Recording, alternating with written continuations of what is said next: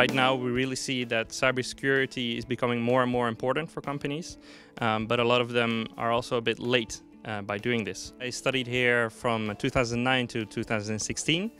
Then I started working at Northwave as a cybersecurity consultant, and I really do technical work in the cybersecurity field. So from penetration testing on really the attacker side to also helping develop our security operations center where we monitor customers.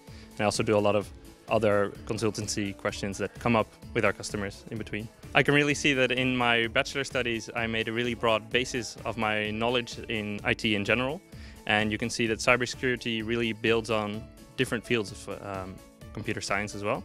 So having this basis is really important for me. I've always been a person who has a really broad interest.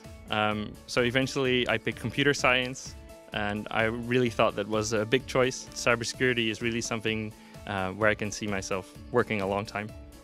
I really like the atmosphere here, and I really like the potential to do things beside my study. I also did a board year at Interactief, the study association. I organized lots of things besides the study that I did, and I really benefited from that.